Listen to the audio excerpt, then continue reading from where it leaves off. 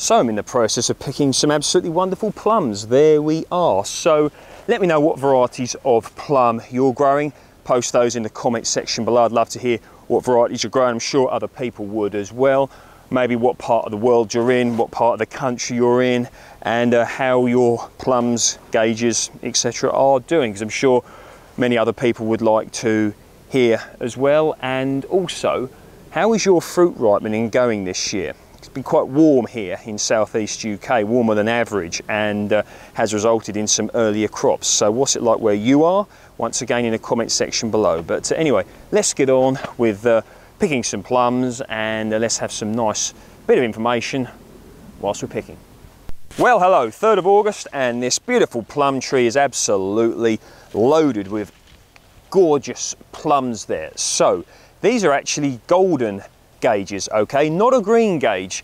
A Green Gage is smaller and, in my opinion, sweeter. So Golden Gages here, these are actually plums. So I'll let you have a little look at those, or that one there. Absolutely wonderful. So the mission this evening is literally to harvest as many plums as I reasonably can. So one good thing about these is they ripen at different times, which is positively wonderful because there really is a lot here, and if they all ripen in one go, you can end up with quite a lot, and in one go, and maybe quite a few would go to waste. But anyway, so what we're doing is we are picking them. Now this plum tree here, as you can see, is quite established. It was on the allotment when I took it on. Took the allotment on December 2020, I think, something like that. So I've had it about 18 months, something along those lines, 19 months, whatever, and really love this tree. So don't know what variety it is, but I suspect it's a variety called Golden Gage. Golden Gage, I don't exactly know how you say it, but that's I think quite a commonly grown Golden Gage here in the UK. But either way, it's absolutely beautiful. So let's have some close-ups of some of this fruit, and we can see what we got. Yeah, so I was very happy actually with this tree last year as well, and this year it's also produced a lovely crop. Sometimes you can get your crop every other year with plum trees, but as it stands, this one here seems to want to produce every year, which is wonderful. What can sometimes happen with plum trees, I've found, is if you get a very heavy crop one year, then the next year it can rest and not give you a crop. So you can actually end up with, so one year loads of plums, next year none, and then plums again. Wasps up there, must be careful. So what you can sometimes try and do, if you can, is have two trees, and what you can then do is try and offset them maybe, so you've got one coming one year, one the other, if you end up with sort of a biennial cropper, which can be quite interesting. Lots of different varieties of plums, and of course Green Gages as well, lots of varieties of those. If I remember correctly, I had one a few years ago, Jean-Claude Rainet, if I remember correctly, but I'll have to research that. Don't quote me on that one. So pruning plum trees, the time I generally prune them is after the fruit has set in late spring. So when you see your little plums formed, then you prune. And the reason why I've done this is I believe you're less likely to get silverleaf disease on your plum tree if you do that. Whereas if you prune them sort of like in the middle of the winter, so say January time, when you would maybe prune pom fruit such as apples and pears, then the tree can't heal, and then the silverleaf can get in, and that can actually lead to death of the tree, which is very annoying indeed. I have heard of people pruning plum trees in late summer. I did prune a plum tree for a customer in late summer once because the customer requested I did it at that time, and to my knowledge that tree was okay, and hopefully still is okay. I haven't heard any different, and I pruned it a few years ago, so that's of course good. Oh yeah, lovely fruit. Now one thing I want to be careful of is rot as the fruits ripen, so let's have a look. So yeah, here's a good example. So you can see this plum here and these ones here. Well, look at them, look, they really are no good at all. Rotten, the old-fashioned phrase, or the phrase of as rotten as a pear applies, but as rotten as a plum. There we are. So we take that away, and we could leave that one to ripen under less risk there of that rotting. So just continuing to pick these. One great thing about plums is they can actually ripen when they are not on the tree. So let's say, for example, I couldn't get down here for some time and I wanted to pick these and put them on the windowsill to ripen, as opposed to just leave them here to fall on the floor. Then I can actually take them and ripen them at home on the windowsill, for example. Of course, one may say that the taste isn't as good if you do it that way, but either way, you still get your plums, which is lovely. So of course, there's all different varieties of plums, gages, etc. If you like little tiny little sort of plums, etc., you could look at something like mirabellas, little tiny little plums like that can be very good for jam making. All sorts of different variety of plum. Many of you will have seen my Jubilee plum growing in my garden. Very nice tree that is. Of course, Victoria, an absolutely lovely plum. Saar is another nice plum. Some plums lend themselves very much to, you know, bottling, cooking, making, what do you call it, wine, etc., etc. There really is a lot of options you've got with the growing of plums, and you can just see here the huge crop here. Quite often I freeze plums, you know, stone them, wash them, stone them first, and then freeze them, and they can be very good for making stewed plums at a later date that way. Stewed plums is a very nice dessert, by the way, if you want a sort of a nice dessert after your dinner. So that's absolutely wonderful, and we'll look at a few more plums and see what we've got. So far we've got quite a harvest there, so very happy there, and I'll show you in a moment. So yeah, we've got plenty more around this side. So here we go, that's what we've got here. So if we look at this one here, that's quite a nice sort of softness, if you will, regarding picking. Now, that could benefit from another couple of days or so on the tree to get that real deep sweetness. They're perfectly okay, and plums can turn very quickly, ripen very quickly, and then go overripe and then rotten. So you really want to make sure you keep your eye out on your plums, your fruit, etc. In a year like this year, it's been so hot around here, southeast UK. We had about 40 odd degrees for 2 days, just over that. That's 100 and some, about 100 degrees Fahrenheit. So particularly when sort of like the growing conditions are different, remain vigilant because you don't want to lose your crop. So I don't know if this is coming out on the camera, I hope you can see that, but that's, to me, a perfectly ready Golden Gage. I feel that like that. That is a real nice sort of tenderness, softness, hardness, whatever you want to call it, and this will be deliciously sweet. Yeah, so like that, that is what I would call the best a Golden Gage can be in terms of taste when it's at that stage. So you can see the colour there. So of course, like many other aspects of gardening, when you're choosing the variety of plum, gage, etc., you're going to be growing, do a little bit of research, you know, do a little bit of taste testing, have a look around, see if you can try some of your allotment neighbours or your garden neighbours, or even, you know, go into the shop and buy some.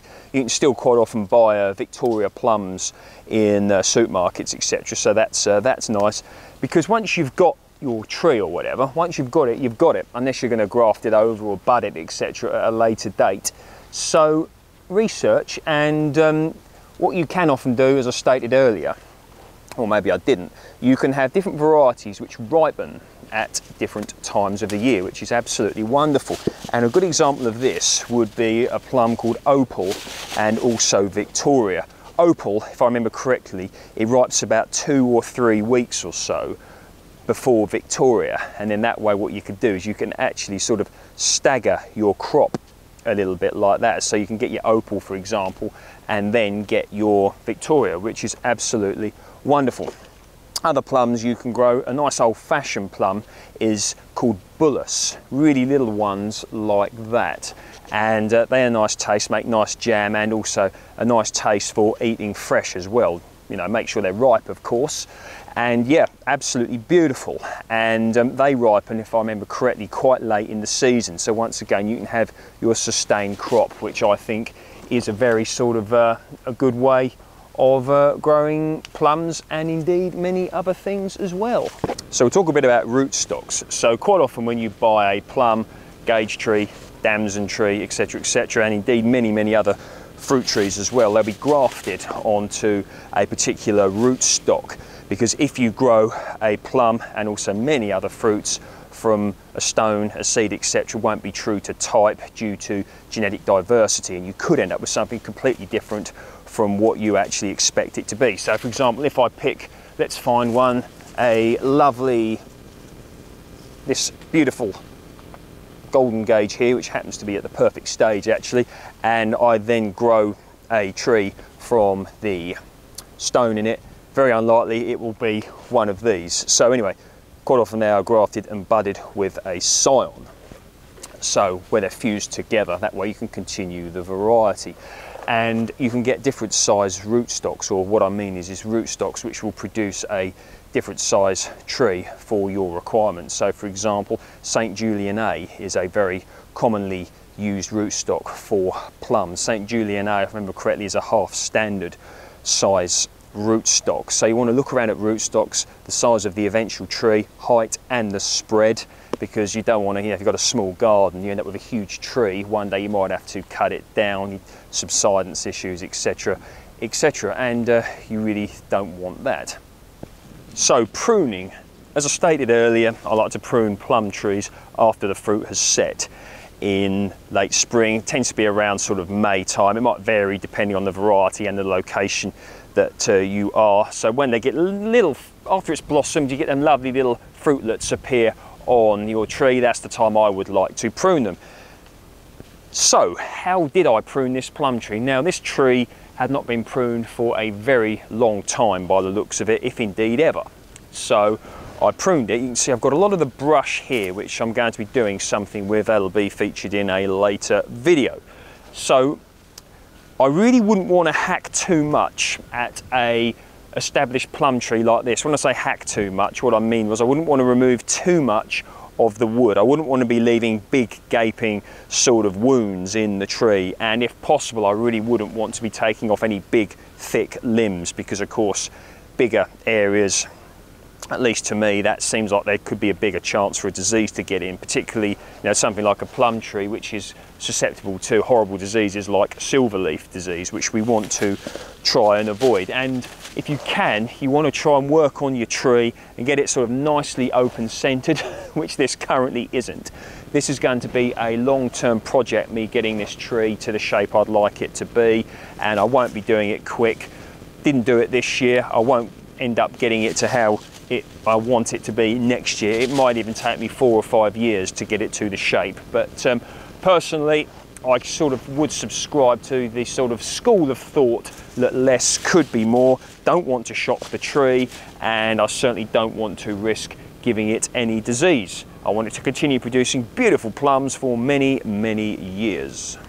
So we'll talk a bit about pests. So you can probably see there's plenty of wasps around here. They've been dive bombing me whilst I've been picking these plums, but there we are. Now, one way you can deal with wasps is you can actually hang up jars with jam in the bottom, and then they go in there, and then of course they get stuck, etc., etc. That's one way of dealing with wasps on a plum tree. Another sort of issue you could get with plum trees is the leaves can sort of roll like a curly leaf sort of thing, and quite often what that's caused by is like insects sort of in there, maybe like aphids or something like that. And what they do is they suck the sap out the leaf, and of course makes it roll. What you can do with that is you can like spray that off with some like water. You've seen me do that before with like a little sprayer, you know, or you could use a hose. Just make sure you don't damage the leaves, etc. Of course, if that occurred on a tree like this, whoops, there we are, tried to get me, that would be very difficult because of the size of the tree. But they're two little sort of problems that you can end up with the growing of plums. Have a look at what I picked here. Got a lovely little harvest, so let's have a close-up of the plums. So let's have a look in the bag. There you go, look at them. Absolutely beautiful. Lovely Golden Gage plums there. So anyway, going to sign this video off now. Any comments, questions or whatever's you've got, please feel free to post those below. And I hope you're doing well with your plum growing and indeed your gardening altogether. So isn't that absolutely wonderful? Anyway, see you in the next video. As always, thanks for your time. Hello there. So in a different location, this is in my back garden. This here is a plum tree variety Jubilee. One of the parents of this variety happens to be Victoria, and these are absolutely delicious plums here. It's a Swedish variety and very tasty indeed. They're finished now more or less, apart from one actually. Yep, no, this is no good because it's full of ants, but I should let you have a look at it. That's the sort of plum that it looks like, but of course there are plenty of ants on this, so I'm not going to be eating this one. But anyway, so whilst I was making the video yesterday, I realised I'd forgotten to mention something incredibly obvious, which I should have. Anyway, so quite often when you eat a plum, what you get is like a maggot inside, caterpillar, whatever you want to call it. It's really annoying. What you quite often see is a pinky sort of maggot, caterpillar, etc. in there with like a brown head, and they're really horrible. And what you see around the stone is like little brown bits, and that's actually the excrement of the caterpillar. So that's absolutely a wonderful thought indeed, isn't it? And quite often actually some of the fruits that ripen first are some of the ones that have got the caterpillar in it. So there we are. Now, I found a really good article which could help you with dealing with annoying maggots, caterpillars, etc. in your plums, etc., etc. And it's an RHS article, Royal Horticultural Society article, and I'll link that in the description box below. And there's plenty of sort of control things you can employ to hopefully prevent caterpillars, etc. in your plums. So good reading, and there it will be in the description box. But I'll talk briefly about a few things I've done in the past on fruit trees to hopefully lower the chances of getting maggots, caterpillars, etc. pests in your plums. So one thing you can do is apply a grease band to the trunk of your tree.